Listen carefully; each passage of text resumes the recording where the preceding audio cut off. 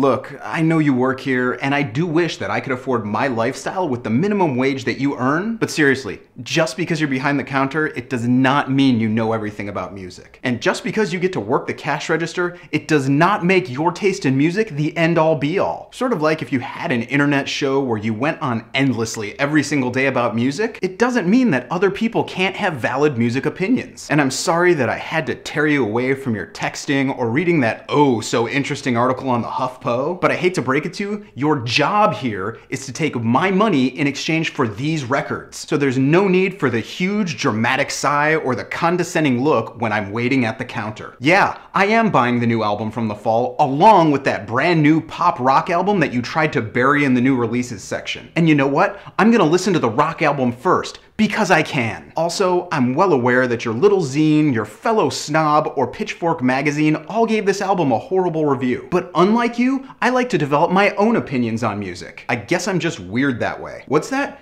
You're going to see a house show tonight with the only band that still keeps it real? Wow, that's really cool. And yet you decided to play Clap Your Hands Say Yeah on the store speakers, because they're not cliche or anything. And for the record, if I ask you what's playing on the store stereo speakers, chances are I'm asking because I don't know. So you can save the pompous look and saying to me, oh, you don't know these guys? Seriously. You're just asking for a lengthy lecture on Rune Lindblad and other 1950s Swedish tape manipulators? And trust me, I love to talk endlessly about that. So really, arrogant music store employee, take your thick rim glasses, your oh-so-original star tattoo on your wrist, your greasy hair, and your holier-than-thou attitude that only turns people off to the music you suggest, as well as your store in general, and remember that just because you work at a music store doesn't make you any better or more authoritative a person in any way. And honestly, get over yourself.